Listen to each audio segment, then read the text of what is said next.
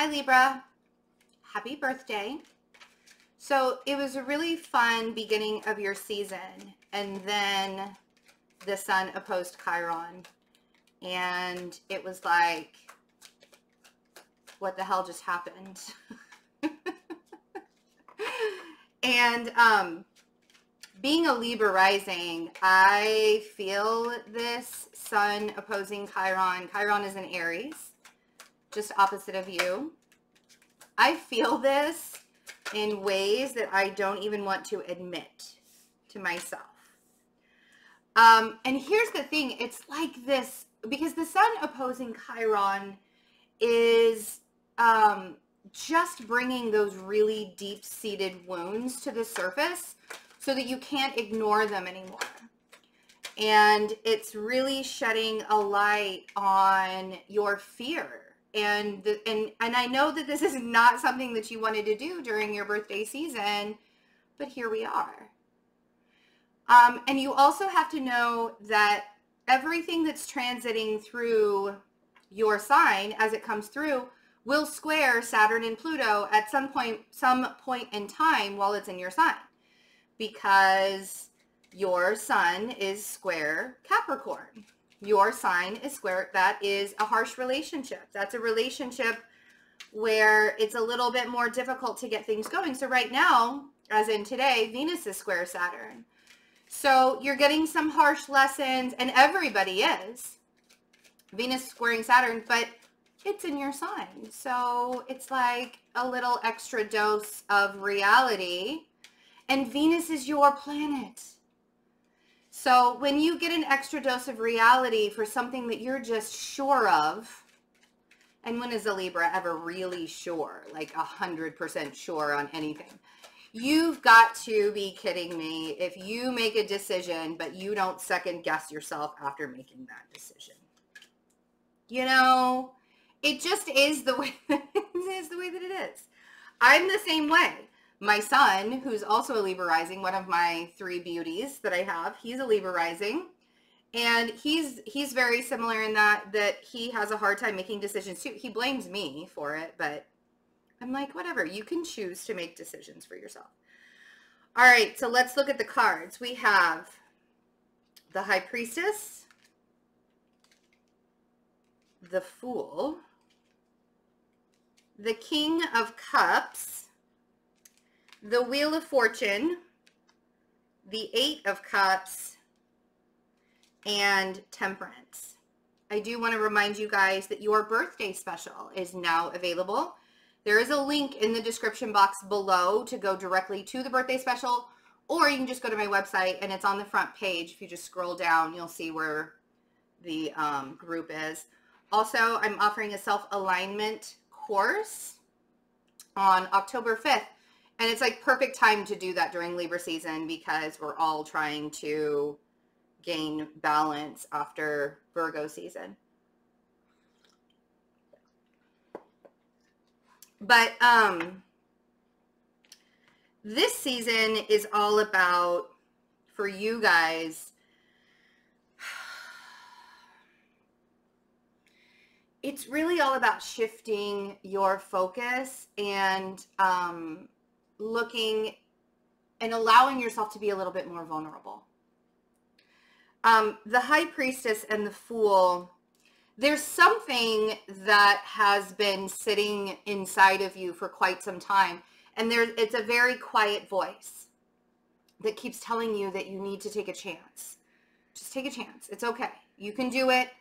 You know, it's like guiding you to opportunities, and it's guiding you in directions that you were unsure of before, right? But there's this little tiny intuitive voice within that it's getting louder and louder and louder. The more quiet you get, High Priestess, the more quiet you are, the more you can hear this intuitive voice. Now, you could be dealing with a Pisces, especially since we have the King of Cups over here, or even a Sagittarius, or an Aquarius or an Aries. But if this is your energy more than anything, you know that the vulnerability factor right now, like, you have to open yourself up to be vulnerable, Because in order for you to take risks in life, in order for you to feel good about the direction that you're going in, you have to be fully open to it. And so now is the time for you to recognize those fears that all this energy is bringing up to you, and, you know, suit up and be like, I'm ready. Let's go. Let's do this. And when I say suit up, you know what I mean? Like, get yourself all prepared, you know, talk yourself up, you know, really give yourself that pep talk that you need, because you can give yourself that pep talk if you believe. If you truly believe that you can do this. And the only way that you're truly going to believe is if you face the fear.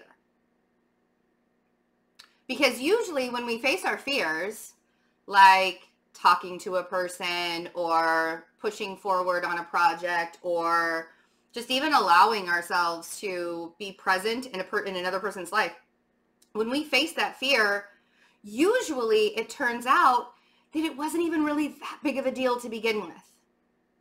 You know? Like, we were afraid to face this, and it didn't even turn out bad. Like, it wasn't even a big deal. You see what I mean? So, and this could have to do with the King of Cups. And it could have to do with maybe you even, you know, needing to walk away from a King of Cups. It could be that you need to walk away from the fear of being vulnerable with a King of Cups. It could be that you have, and this King of Cups, first of all, it doesn't have to be a water sign. Second of all, it doesn't have to be a male. It could be a female of your, you know, as well. And it could just be somebody who has a lot of water in their chart. It could be a part of you. And having to get vulnerable and allow yourself to open up, because down here, we're basically saying that in order to get balance out your heart and your mind, you need to shift the energy. You need to start looking at things in a different way. And part of that is having to walk away from people, places, and things that are no longer serving you. That's what the Eight of Cups is saying. But you're in charge of that Wheel of Fortune shifting, right? We're not in charge of how fast it's going to go. And really, we can speed it up if we really wanted to speed it up.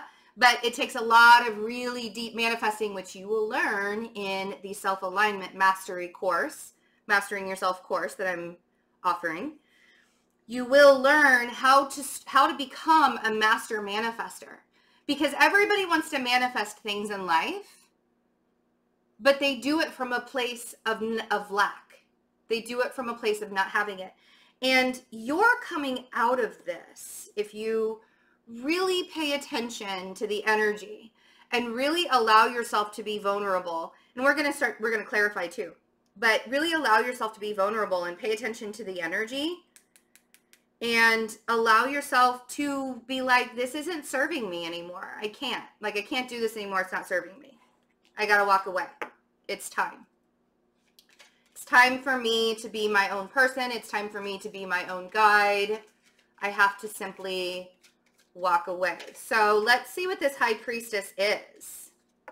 And when I say suit up, you gotta get yourself clear, right? You gotta get yourself grounded. You gotta protect your energy. You gotta, you know, because when you're vulnerable, when you allow yourself to be vulnerable, you know, so it could be a Leo energy that's not speaking to you, or it could be a Pisces energy that you are helping heal. This could just simply be you getting really quiet and grounded with yourself and gaining clarity. You know, we have access to clarity all the time. There is no limit to our access to clarity. But do you know why we don't think we have access to clarity? Because we don't get quiet enough. There's always a distraction. There's always something that we have to pay attention to other than what our own inner voice is saying. You see? And let's see. Yeah, and in order to receive love, we also have to be vulnerable enough to give it. You have to open yourself up right now, because I do feel like this King of Cups is somebody that you want to be open and vulnerable with, or you want to be, it's somebody that you want to offer something to, right? It's something that you like, but for some reason, there's a part of you that's afraid to. It's very, very scary to be 100% open with somebody that you care about because of the fear of losing them, or thinking, oh my God, they're going to think that I'm crazy for thinking this, right? But that Knight of Cups on the Fool is saying you should really go for it. You should really put yourself out there, and you won't regret, you will never regret putting yourself out there. Even if you get turned down, even if something happens where that person, you know, it says no, right? There's always a chance. There's always that risk, right? That's why it's called a risk, because there's always that chance of somebody saying no, but then you learned a lesson. And you would have regretted, I mean, what if you never approach this person and they actually like you and they have a fear of approaching you too? You know what I mean?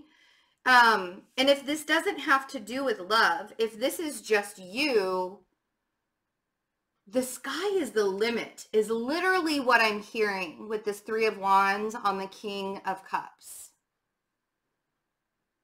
The Three of Wands is usually the card of like waiting for your ships to come in. Like you've made all your wishes, you've done all your manifesting, now you've just kind of left it up to fate, you've left it up to the universe, you've left it up to the source of God, like God's source energy, and now you just wait, right? So, and that's the thing, is you don't have to settle. If you have an idea in mind, if you don't even know what you want, Libra, because I know, again, with the Libra energy, it's very hard to pick and choose. If you don't even know what you want, you don't have to look so far out into the future that it's really super confusing. You can look out just far enough and be like, oh yeah, that's it. That's what I want. Right there. That's what I want. And then make that a goal. And then the next step, make a goal. And then the next step, make a goal, right? It doesn't all have to happen all at once. It can be a step-by-step process. And once you release it, you manifest it, you set your intentions, you manifest it, which is what we're doing during your Libra new moon ritual that will happen on Saturday. And if you want to be a part of that and you want to register for it's going to be a ritual, a meditation, and a Reiki healing session. I totally forgot about that your new moon, it's going to be a manifesting ritual where we're going to release old negative energies, and we're going to bring in and attract and manifest new positive vibrations and energies into our life. So be very cool if you guys want to register for it. That information is also on my website. It's under the meditation and Reiki healing circles. Okay, but that's the thing, is set your sights on things that are goals, that are attainable goals for you. I will caution you on setting a goal that's like so far out into the future, or something that's so, I mean, it's like, you're not just going to like come into $1 million tomorrow. Like, you have to be realistic when you're manifesting things. Unless you play the lottery constantly and you have a chance of winning $1 million tomorrow, don't set that as a goal, because it's not just going to fall out of the sky. It's not for your highest good, right? For something like that to happen. But once you shift your energy into thinking positively, into thinking that you do deserve things, that you don't have to work so hard, that you don't have to like kill yourself to get stuff, and be open, you can be open and vulnerable to it. And even in relationships, you don't have to work yourself so hard to get relationships. If you're working really hard for a relationship and nothing's happening, or it's just getting worse and worse and worse and worse. Oh, see? What did I said that? And like all the cards came out. if you're working on something and you keep on getting resistance over and over and over again, or you're in a relationship that you're working on and it's just over and over, it's just constant like negativity or sadness or toxicity, that energy shift is going to wipe that right out. My watch like beeped or something. That energy shift with the Wheel of Fortune is going to just be like, you know what? There's the Tower, there's the Five of Cups, there's the Seven of Wands. Some of you are like, I can't believe we just got the Tower during our birthday reading. But shift your perspective. If you're looking at this in a Five of Cups kind of way, where woe is me, everything always happens to me, why is everything always so negative? The universe is there to give to you, to gift blessings to you. And the universe always comes through. So if you want to sit in this Tower energy being negative, that's what you're going to get back. You're going to get negative energy back, and it's going to keep on piling and piling. The more you sit in a woe is me state and think, oh, crap, right? The harder it will be to shift out of that negativity. And you're getting clarity. And that's the thing, is it's okay to mourn what you've lost. But once you mourn what you've lost, it's time for you to move on. And that's where you create healthy boundaries. The reason why the reason why this Tower came along to begin with is the boundaries weren't healthy enough. And this can be in work. This can be in relationships. This can be in family. Anywhere, right?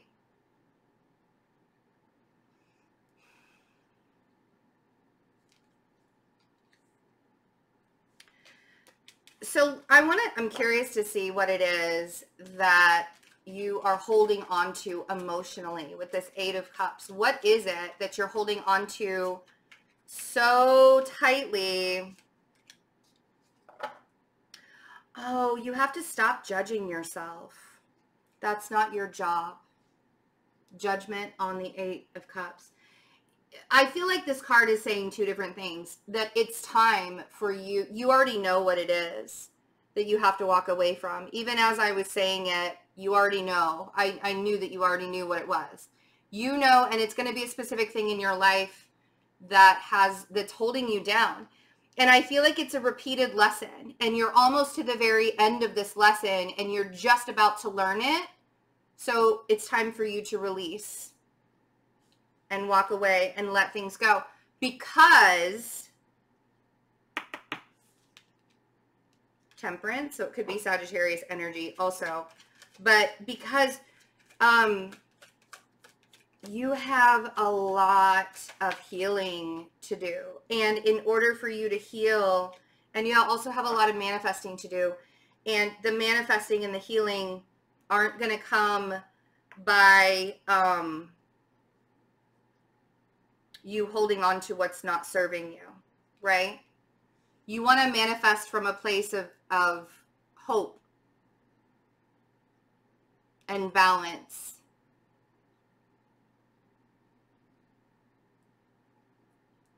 You see? And the more you stay in the negative, the more you feel like you have to hustle into an energy, the more anxiety you're going to feel. That Knight of Swords and the Knight of Swords and the Nine of Swords, and then we have you underneath with Justice, right?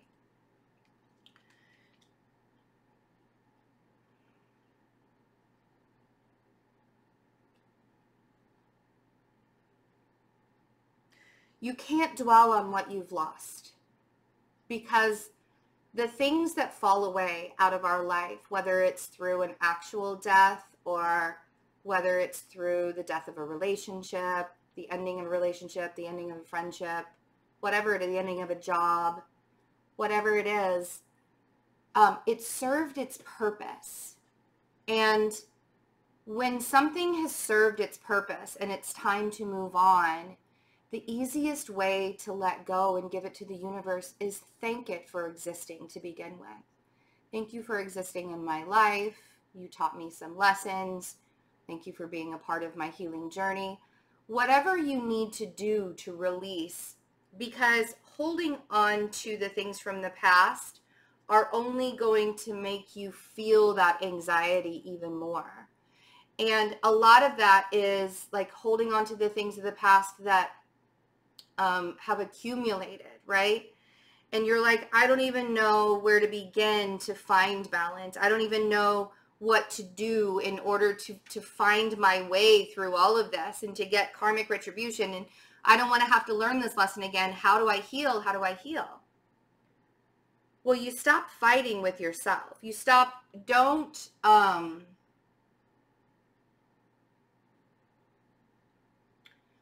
you got to humble yourself and not fight and argue with yourself on everything. So we have the Page of Pentacles with the Five of Wands. Now you could be fighting with an earth sign.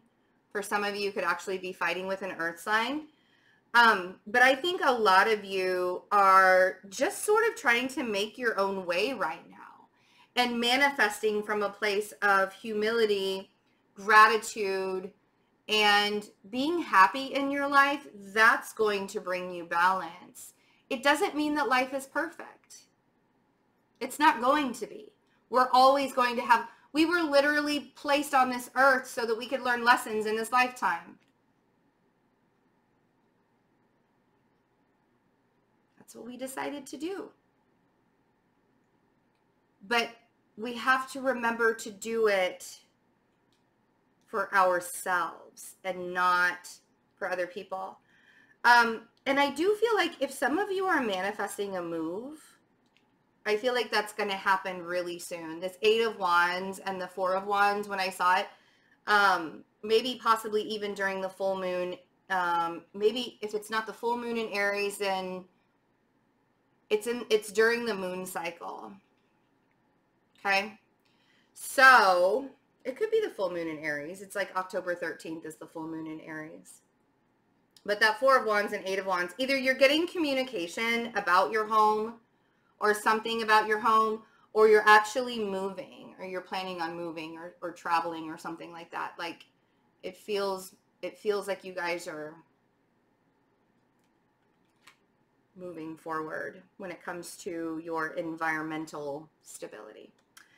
I love you guys. Have a wonderful birthday season. And just remember in this energy that it's meant to help you grow. It's meant for evolution. And yes, sometimes it's very uncomfortable.